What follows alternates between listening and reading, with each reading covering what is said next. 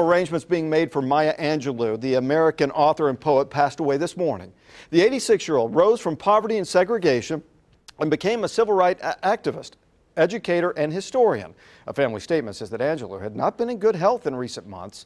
President Obama voiced America's admiration and respect for Angelou, considered to be one of the world's most influential women of the last 50 years. She will be missed, but she will not be forgotten. She is a woman who stands way above all of us. Plans for a memorial service at Wake Forest University are being made. That's where Angelou taught for the last 32 years, mainly on American culture. Here in Tulsa, Central High School students honored Maya Angelou today. Students recited the renowned poet and civil rights activist poem, "Still I Rise," in the school's auditorium, dedicated to the award-winning author. A lot of the students were influenced by Maya Angelou.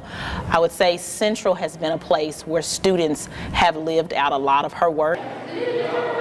Administrators say that auditorium has sat in her honor for more than 20 years. Teachers say that it gives students an opportunity to express themselves.